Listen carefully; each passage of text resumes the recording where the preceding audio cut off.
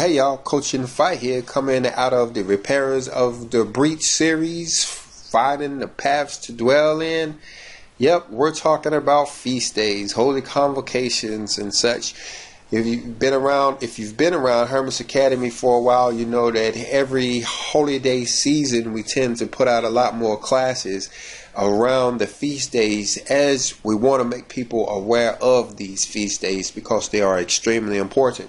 So we're coming up on Passover here in a little over a month from now, which will start the spring feast. You have Passover, unleavened bread, and the Feast of First Fruits up first.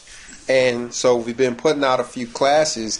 Now, the last class we gave was talking about unleavened bread and how it is the sign on our forehead or between our eyes, and how it is on the sign on our hand as well. But as I was looking up some information from that, another verse jumped out at me, and I wanted to share that with you. All right, so first of all, let me come over here to the book of Revelation, over here in chapter 7, verse 3.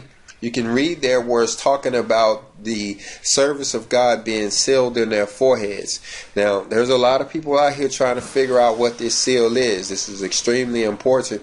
We understand when you look down there in chapter 7, verse 4, it talks about how there are 144,000 individuals that will have this seal in their forehead. And so there's a lot of people trying to figure out what this seal is. But let me show you something the Father brought to my attention earlier today. It's coming out of the book of 2nd Esdras. That's right. We finally got a digital copy of 2nd Esdras. We got one from a place called ebible.org/PDF. And you can see that up there if you wanted to go over and download a copy of it to your computer. Like we did. But there's something I want to show you here in verse 38. All right, now looking down here in verse 38, it says, "Arise and stand up and see the number of those who have been sealed at the Lord's feast." Now, this jumped out at me today right here because it's talking about how these individuals are sealed at the Lord's feast. It's talking about the heavenly kingdoms and how these individuals will go into these heavenly kingdoms, and it talks about how they are separated from the shadow of the world up here in verse 36 here in the book of 2nd Esdras. And so what I believe this is pointing to or trying to tell us is that the individuals, the 144,000, are sealed during the Lord's feast. Now, that does make sense, because if you jump back over to the book of Exodus and you get into chapter 12 of the book of Exodus, you'll see how the Feast of Passover played an extremely important role in the liberation of the children of Israel from Egypt. They were required to do the Feast of Passover right before they left Egypt. And then when you get on into Numbers, I think chapter 9, you see that they did it 1 year later as they were building, right after they had built the first tabernacle there.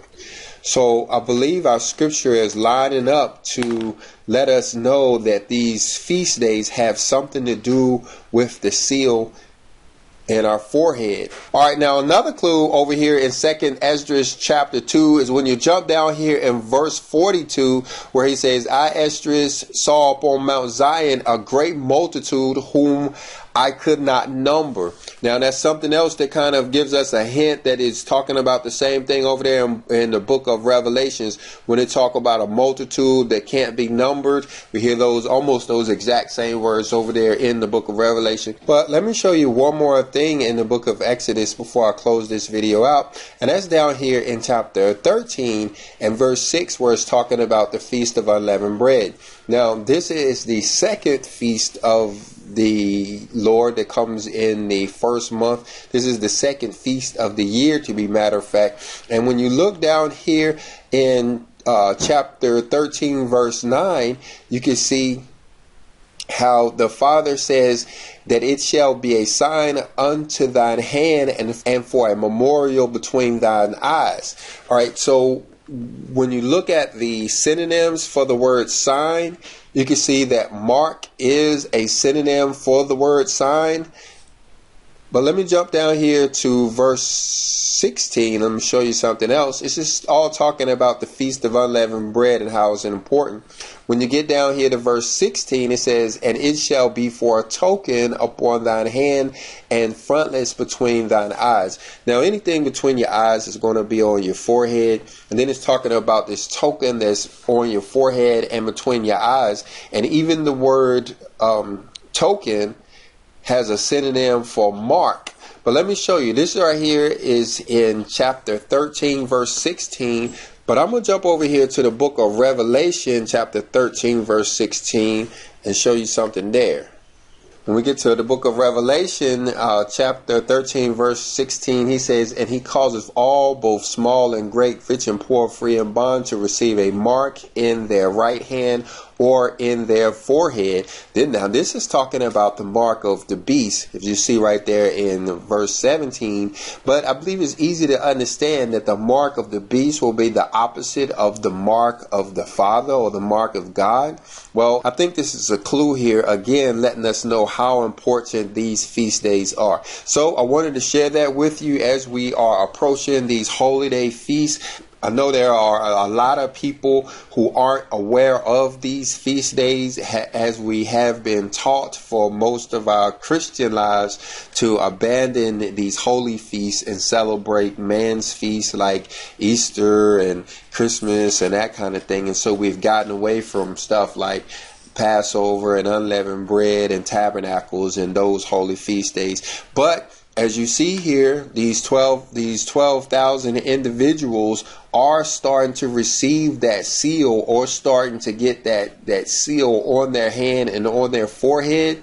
Well, I believe this is what it's talking about, as these individuals are learning to keep these feasts the same way they were separated from Egypt. We will be separated from modern day Egypt.